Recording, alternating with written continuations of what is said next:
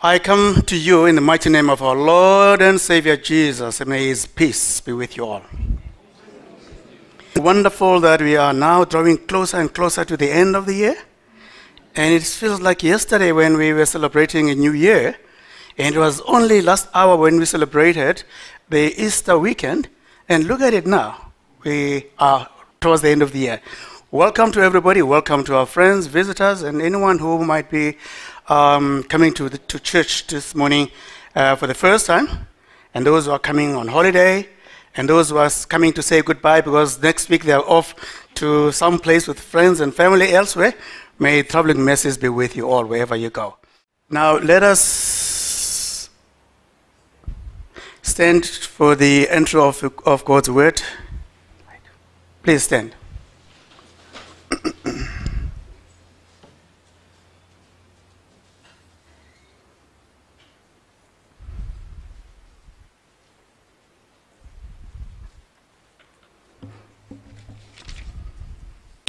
Thank you. Please be seated.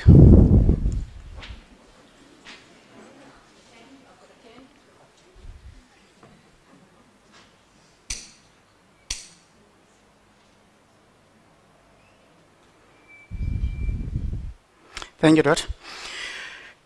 May I now invite you to please stand with me as we sing together our opening hymn, Father, I Place into Your Hands. Please stand. Father, I place into your hands the things that I can do. Father, I place into your hands the times that I've been through. Father, I place into your hands the way that I should go, for I know I always can trust you. Father, I place into your hands my friends and family. Father, I place into your hands the things that trouble me. Father, I place into your hands the person I would be, for I know I always can trust you. Father, we love to seek your face, we love to hear your voice. Father, we love to sing your praise and in your name rejoice. Father, we love to walk with you and in your presence rest, for we know we always can trust you. Father, I want to be with you and do the things you do. Father, I want to speak the words that you are speaking to. Father, I want to love the ones that you will draw to you, for I know that I am one with you. For I know that I am one with you. For I know that I am one with you.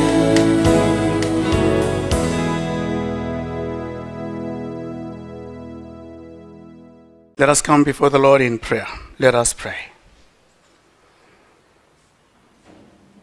We come before your throne of grace this morning, O Lord, in the mighty name of our Lord and Savior, Jesus, your only Son and our Savior, the one who has the authority to link us with you, Father God, the one who has invited us and said, no one comes to my Father except by me. He is the head of this church. He was, he is, he always will be.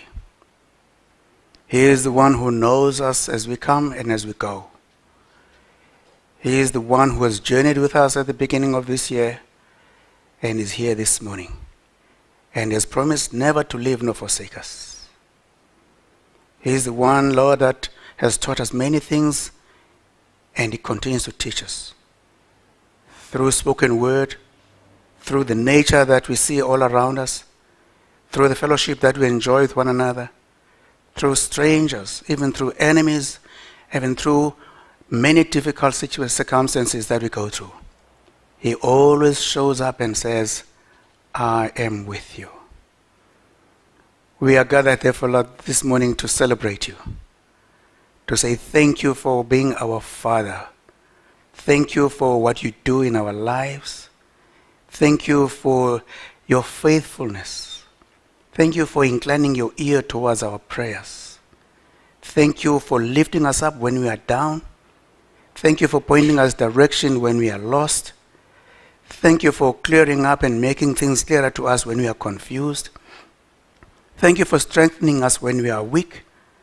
Thank you for healing us when we are sick. Thank you, Lord, for restoring relationships with our family members, our neighbors, our colleagues at work, and all with whom we have conflicts. Thank you, Lord, for not abandoning us. Thank you that you have promised us in your word that whoever comes to you, O Lord Jesus, will never be turned away. Thank you, Lord, that you know that you are here. You are the bread of life, the light of the world. You have invited us, O Lord, to come and meet with you this morning, to celebrate you, to say thank you, to ask you questions, to confess to you, to come to you as children who come running to their parent. Lord, you accept us exactly as we are. It is for this reason that we open our hearts to you now, saying, Lord, you say in your word, the Holy Spirit is the one who searches our hearts. Come down now, O Holy Spirit. Search our hearts, where we rejoice and are excited about things that have happened in the past week and the days that lie before. You were there. And as we celebrate, Lord, accept these our prayers of thanksgiving to you. As we adore your highness and your goodness, we have certain questions that no one has been able to answer.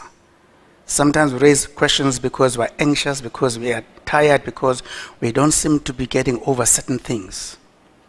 But we come to you now, knowing that you have always been there. And in your timing, you shall show and prove and provide answers to those questions.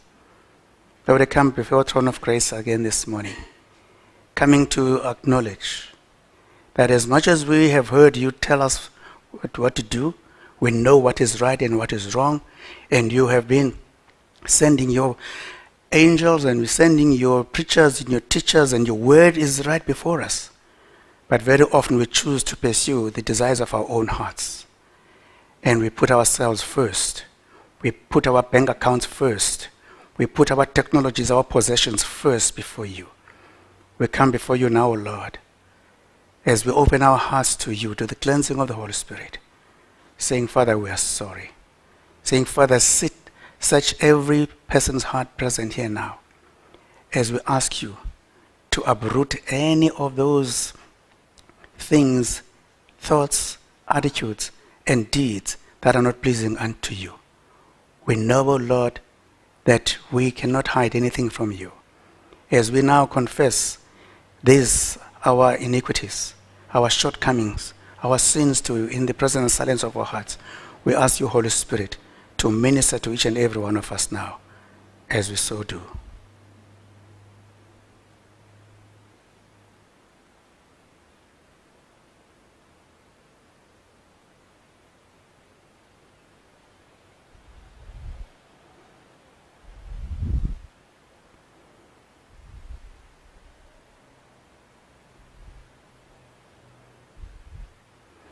Lord, we thank you that you are able to listen to our heartbeats, as you are able to see what it is in our hearts, in our thoughts.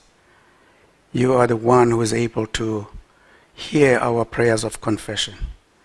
As we lay bare before you all those things that have swayed us away from your grace. But as we confess these, our shortcomings to you, we thank you that you have heard. We thank you that you have received. We thank you that you have cleansed us and you have forgiven us, as you promised in your word, that as we confess these our sins before you, you are willing to forgive and to cleanse. We thank you, Lord, that we can now enjoy our relationship with you. We can see you face to face during this service and beyond as a forgiven people. We thank you, Lord Jesus. We thank you, Spirit. Thank you, Father. Amen.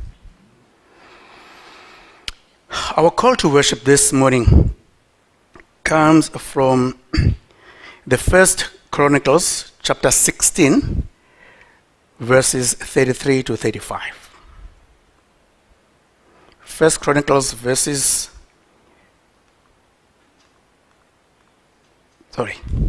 technology there. Verses 33 to 35. Let the trees of the forest sing. Let them sing for joy before the Lord, for he comes to judge the earth. Give thanks to the Lord, for he is good. His love endures forever. Cry out, save us, God our Savior. Gather us and deliver us from the nations, that we may give thanks to your holy name and glory in your praise. Isn't this fantastic? That as we come before his grace this morning, we acknowledge his greatness, his power, his godliness, that Jesus Christ is coming back to judge the earth.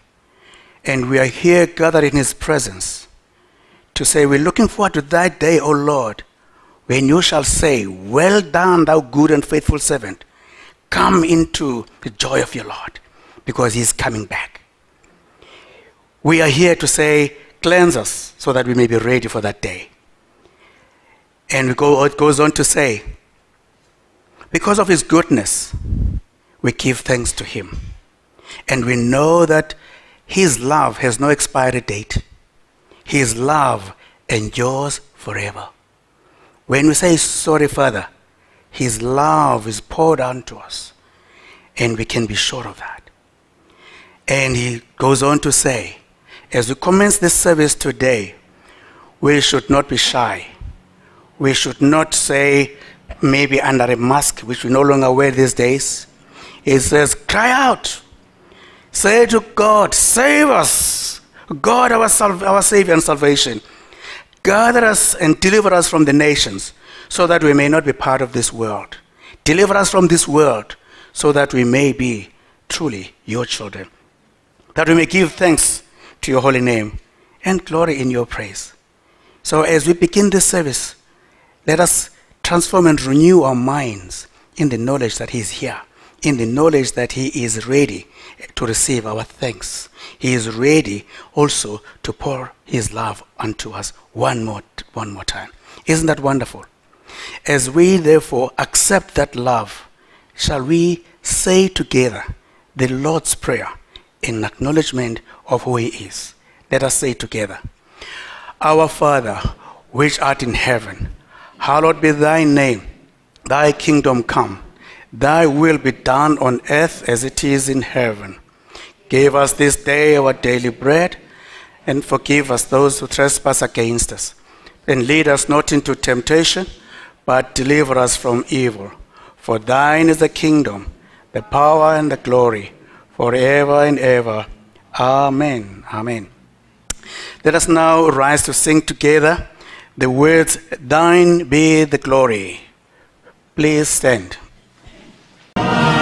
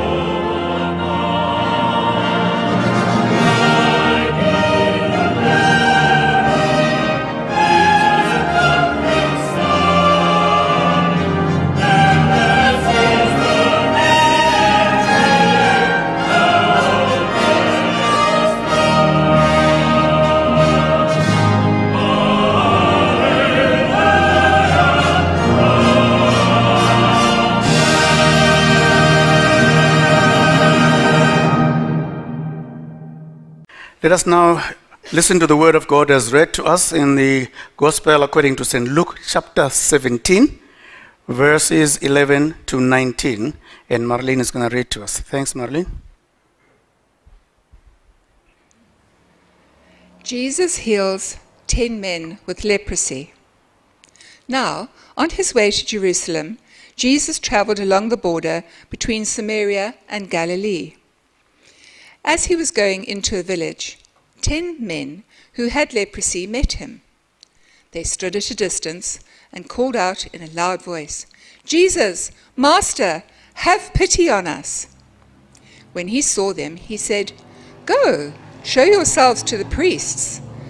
And as they went, they were cleansed. One of them, when he saw he was healed, came back, praising God in a loud voice. He threw himself at Jesus' feet and thanked him. And he was a Samaritan. Jesus asked, "Were not all 10 cleansed? Where are the other 9?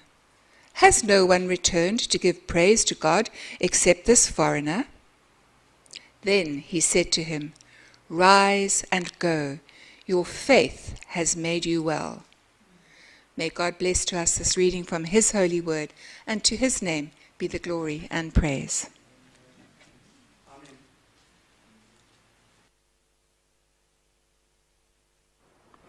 Thanks, Marilyn. We are in a season called Advent. Christelle explained the meaning, the origin, and what it means to all of us. I wish to journey with you this morning in the same context of the Advent, and especially in the context of the Christmas season, which as we often call it. What we're going to be dealing with today is to unpack the words of Jesus in the scripture that was read to us by Marilyn a few seconds ago. Your faith has made you well. Are you ready? What has made you well? Say it loud. What has made you well? Exactly. Let's just unpack that a little bit.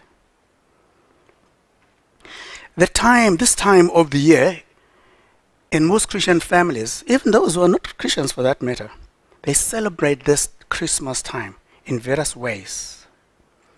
It is a time of thanksgiving. It is a time when, even if you have not had the means to bless somebody with a gift, when it's Christmas time, you say, "Oh, yeah, I must think of somebody and give something to that person."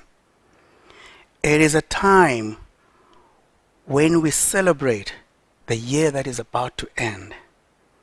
It is often a time when family members come together from near and afar.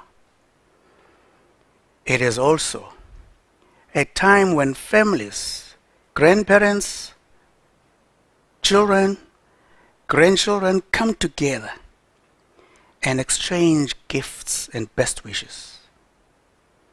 And I wish to dwell on that aspect and just remind what we know, all of us. Christmas trees are already lit, I suppose, in some homes. And gifts are already hidden somewhere. They're going to be wrapped and placed under the Christmas tree at some point. But different cultures exercise this aspect differently. In my culture, when that moment comes, when a gift is handed over to a child is not expected to simply extend one hand and grab a gift.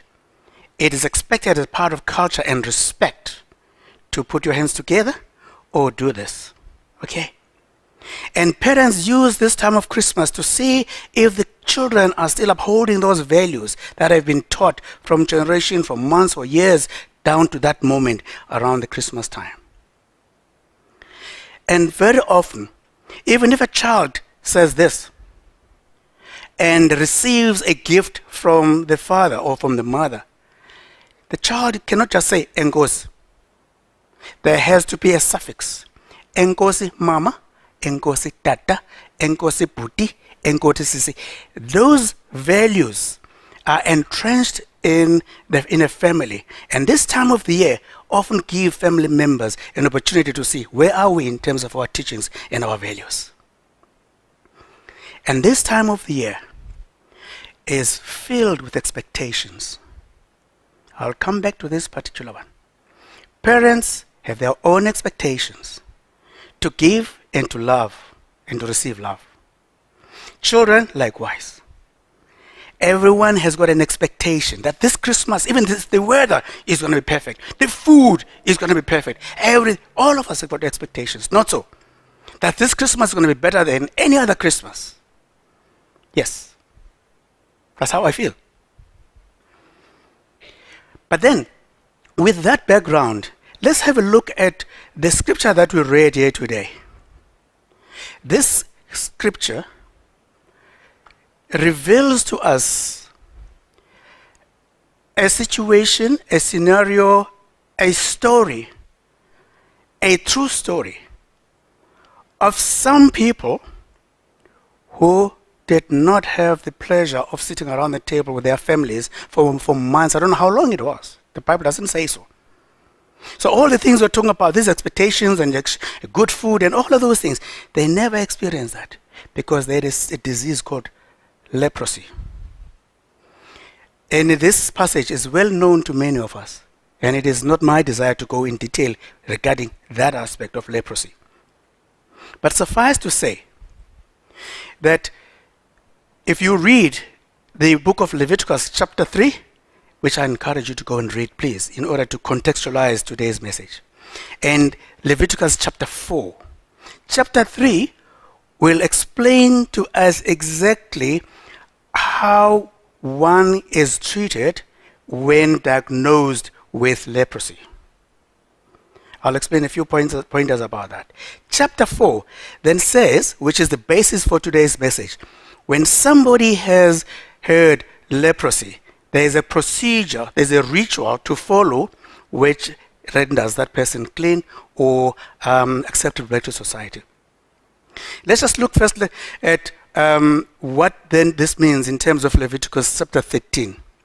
When somebody has been diagnosed with leprosy, verse 3 of chapter 13 says, the priest who has the authority to declare whether somebody is sick with leprosy or somebody is clean without leprosy, in other words, it says, because the priest had pronounced them ceremoniously unclean, which means if you were diagnosed with leprosy, you were said to be unclean.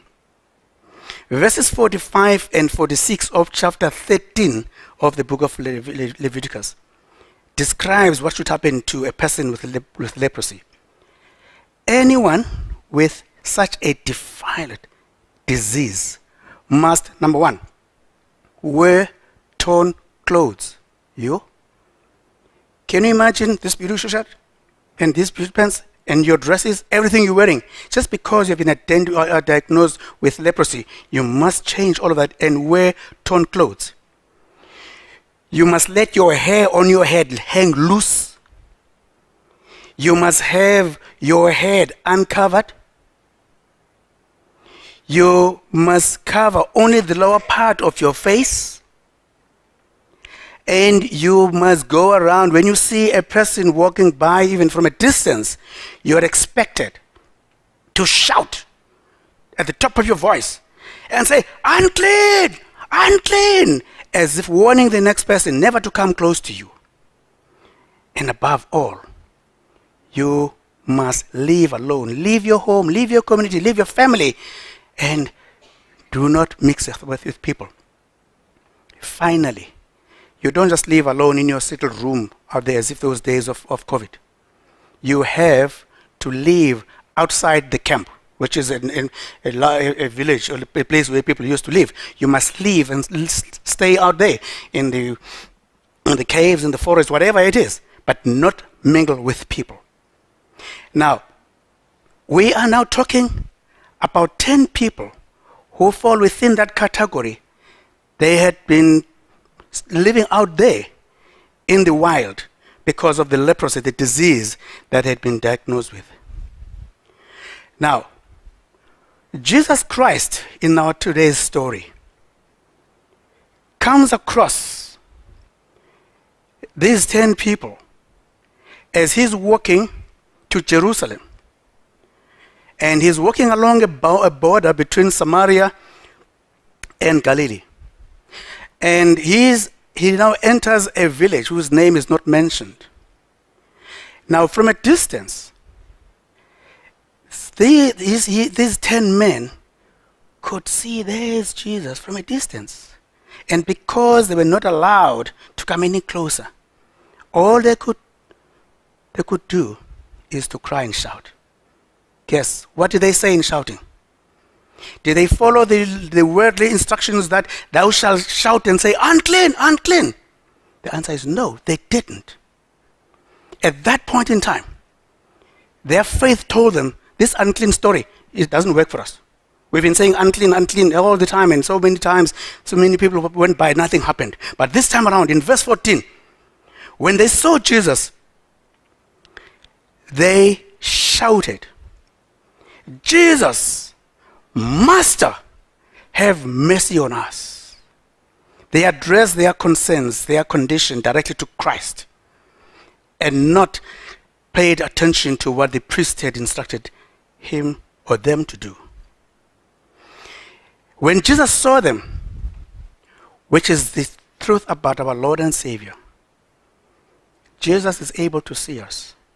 Even if you are calling from a cave, from a forest, from underground, from any place in the world, wherever the enemy may have chased you to, if you raise your voice and you cry out and say, Jesus, Master, have mercy on me, on us, on my family, on my situation, Christ is able to hear.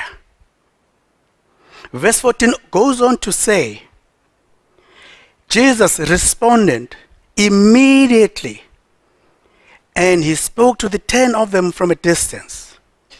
He says, go show yourselves to the priests. Go show yourselves to the priests, because the same priest who has the authority to burn them to the forest, to the caves because of leprosy, is the same priest who, in terms of the law, should examine them again and issue a certificate that are now clean and should be able to go to be mingled with their families and community. So Jesus says, go show yourselves to the priests. Indeed, Christ, to this very moment, is able to respond to our cries. This very moment, Christ is able to speak to us. As he said to these 10 men, go. He is saying the same to us. He's pointing us in the direction where he wants us to go.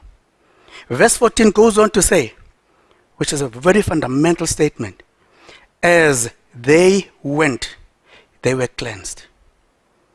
Can you imagine for a moment, by simply shouting, Master, Jesus, have mercy on you, instantaneously, they were healed. The Bible says, as they went. Can you imagine just turning this way?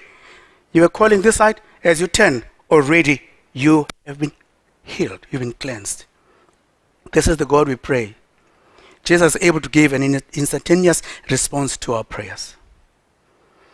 Yes, this is not the first time. Throughout the Bible, especially throughout the New Testament, we have seen just how Jesus Christ spoke a word, or Jesus did things instantaneously and things changed.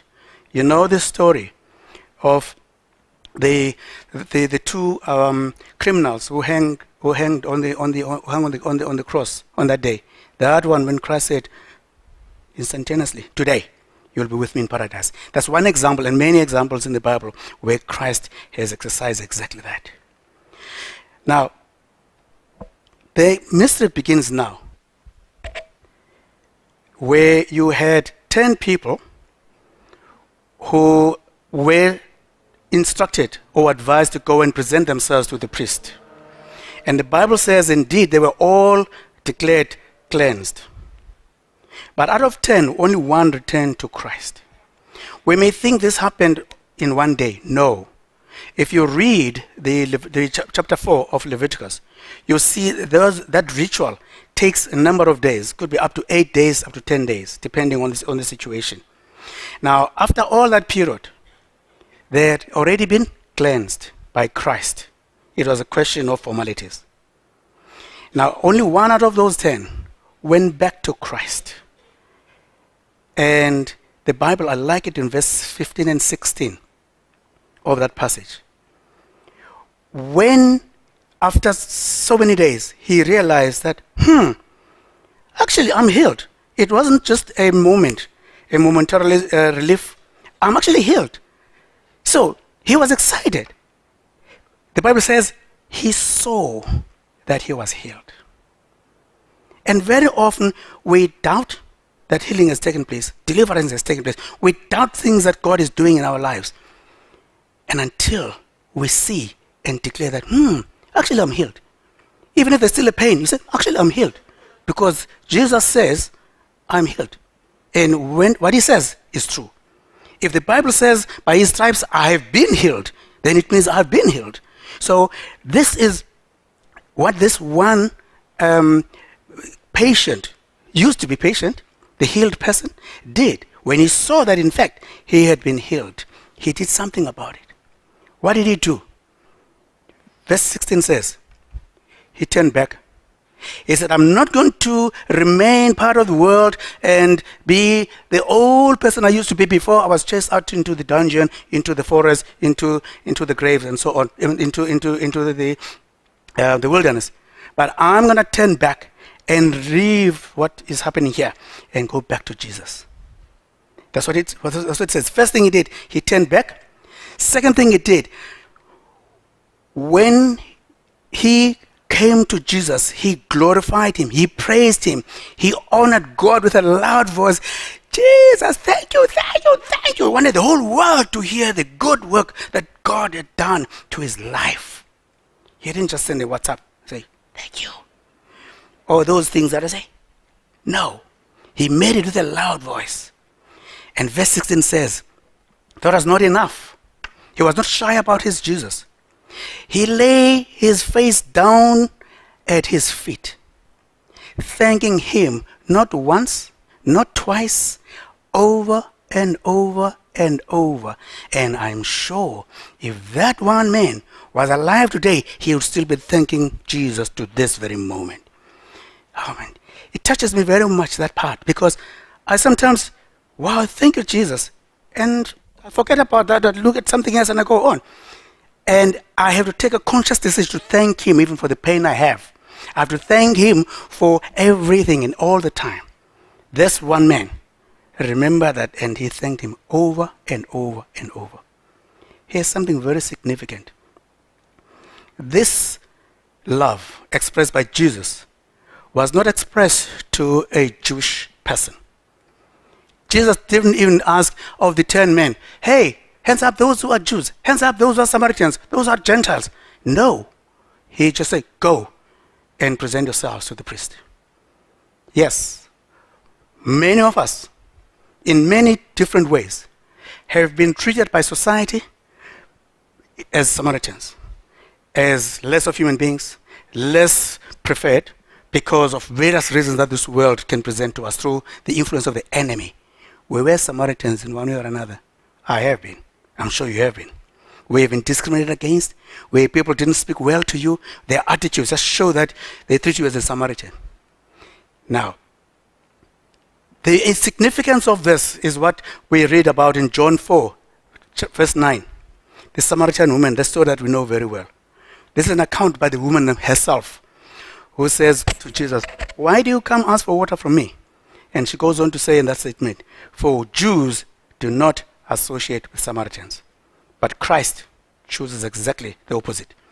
He chooses to associate with you and I. No Jews, no Gentiles. No Hebrews, no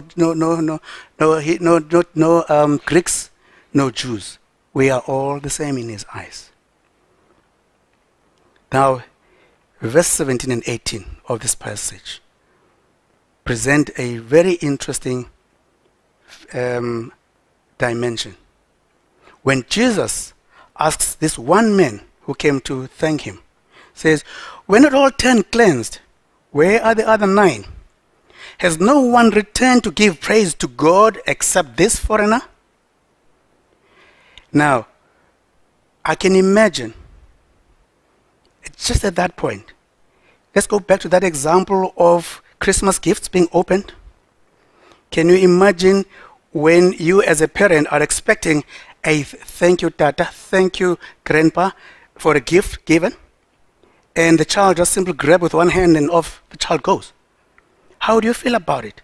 When I read this passage, Christ must have felt some kick in the teeth, to use a colloquial language, when somebody has been, when 9 out of 10 were blessed and they never really thought it necessary to come and say thank you.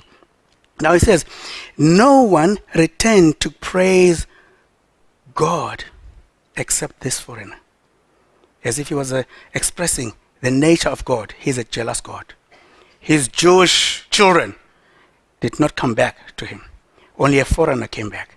As if saying, John, you brought a friend over for Christmas, and your friend is the one who says thank you, but you don't say thank you to me. It is that kind of my interpretation of what Jesus might have felt at that time. Now here is the last verse of what we read today. Very significant. Did you know that when somebody suffers from leprosy, leprosy manifests itself in different stages, from small to serious skin rashes to sores that could even cause, appendages like your ears, your nose, your fingers to drop, literally drop. So you walk around without your nose, without your ears, without your fingers. Now, when Jesus said, "Go and present yourselves to the priest," having healed them, the scars were healed, right? The scars all over, they were healed. But if they dropped their ears from sickness, those ears were still not there. If the nose was affected and it dropped off, that nose was not there. And so on. Now, this one leper who came back to Jesus, and Jesus says to him in verse 19, "Get up." I'm reading from the Amplified Version. "Get up and go on your way. Your faith, your personal trust in me, and your confidence in God's power has restored you to health." Has restored you to health. What does that mean? And how does that differ from the healing that took place earlier? If they had lost their ears, these ears were restored.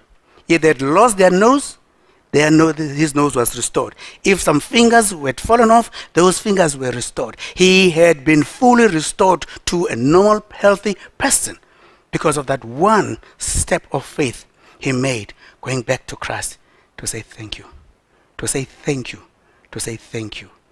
That's why Jesus says, your faith has restored you, has restored you, and has restored you. In conclusion, let us, as we walk towards the Christmas time celebration, thinking seriously about where we are in relation to our Christ, our Savior, whose birth we are commemorating now, and what it means to us. Do we believe that we've been healed? Do we continue to thank Him unceasingly, even in spite of all things that are happening around us? We thank Him that He is there, and He is a rewarder of those who diligently seek Him. Do we proclaim His goodness and faithfulness throughout this time with a loud voice? Unlike, I'm sure you have seen many people when you sit around a table at a restaurant, and some people will just close their eyes. Quiet. They are blessing the food, but in silence. But then only the lips are moving. Are we able to honor Him, praise Him, glorify Him for the gift of life He has given us with a loud voice? Are we amongst the 9 who have disappeared into the community and enjoying parties and their celebrations, and people are welcoming them back, and they forget to go back and say thank you to him? Are we aware that Christ has an expectation of us? He expects us, in verse 18 of what we read today, to come back to praise God for the goodness he's given us. He expects us to do that. Are we prepared to go back and say thank you? During this time, it's a moment to go back and say thank you. And you know what? Most importantly, if you have not made up your mind to go back and say thank you, or maybe you have forgotten that you did say thank you, sometimes you're still contemplating how to say thank you. But the important thing is, Christ today is asking for and about you. He says, what happened to the other 9? He's waiting. Anytime we turn to him, he is ready to receive our prayers of gratitude and thanksgiving. May God bless to us the understanding of his holy word. To him be glory and honor now and forever. Amen. Let us pray. Father, we thank you for your word. Your word is alive and active. Your word is able to separate the spirit from the soul. Your word is a light to our feet, and is a lamp to our feet and a light to our paths. We thank you, Lord, that this word shall not return to you void without having accomplished that for which you had sent it. We thank you, Lord, that you have reminded us of your goodness. You have pointed us the direction to which to turn. You know, O Lord, that you have prepared the priest of this world. You have prepared the Holy Spirit to receive us when we turn to you. We thank you, Father, that you never forgive and you never forsake us. Even if we are lost, your word says, a good shepherd will leave 99 out of 100 to go and look for the one that has gone missing. We thank you that when we go astray, you follow us and you go and seek and find us. And you retrieve us and restore us to yourself.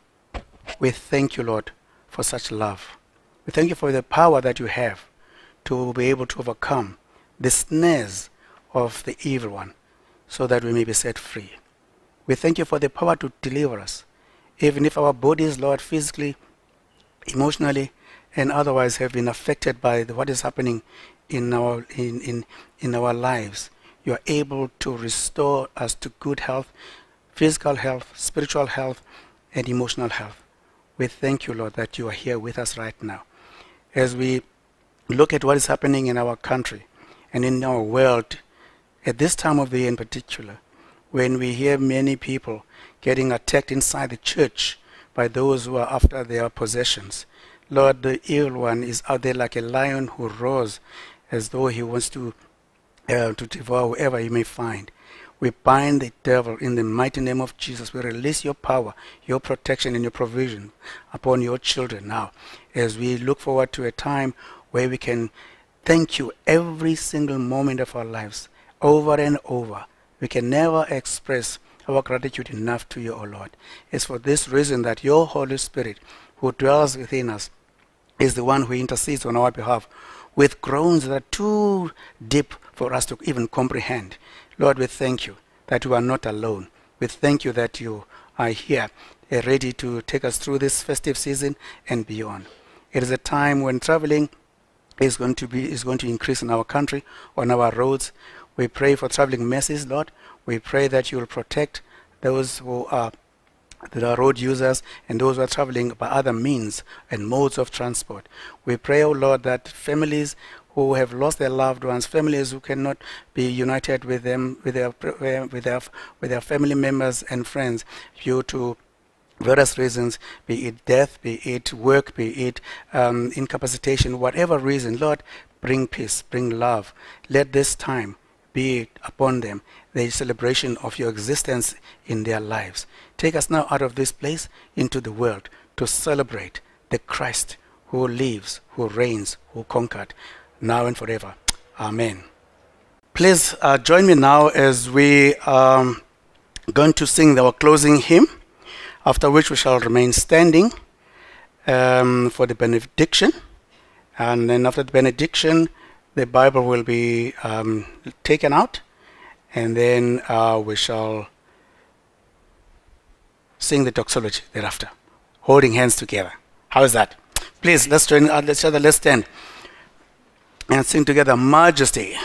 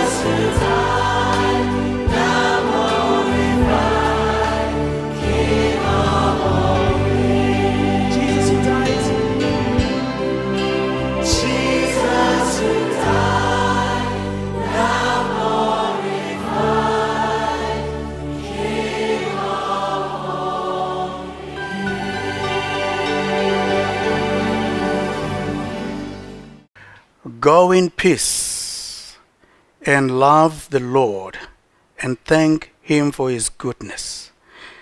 Let the Lord bless you and keep you. May the Lord make His face to shine upon you and be gracious to you.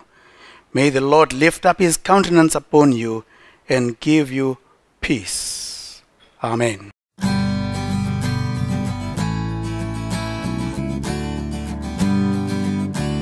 Let there be love shared among us. Let there be love in our eyes. May now your love sweep this nation. Cause us, O Lord, to arise. Give us a fresh understanding, brotherly love that is real. Let there be love shared among us. Let there be love. Let there be peace shared among us. Let there be peace in our eyes. May now your peace leave this nation. Cause us, O Lord, to arise. Give us a fresh understanding, brotherly peace that is real. Let there be peace shared among us. Let there be peace. Let there be joy